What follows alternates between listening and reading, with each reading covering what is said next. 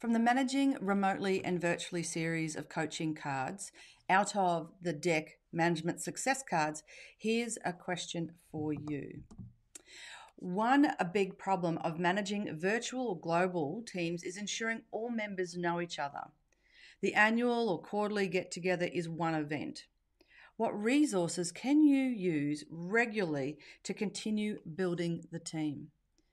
Now, these days, we are online more than ever, and we have got messaging and video platforms that are at our fingertips.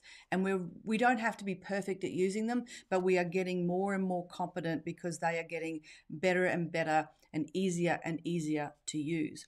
So how are you making the most of those platforms in order to make sure the team know each other and the team can be connected, and there's not a waste of time wrapped up in procrastinating, starting something or reaching out to another team member in another geography simply because the relationship hasn't been built? We know that effective work happens when we have a team who have different skills and abilities, who have different experiences and wisdoms, but coming together, working on a shared goal. So what is it that you can do to help bring the team together so they know each other and build that bond, that fundamental beginning of a strong relationship?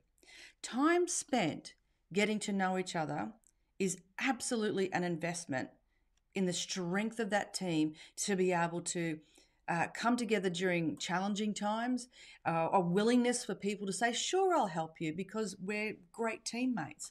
I know that you'll do the same for me.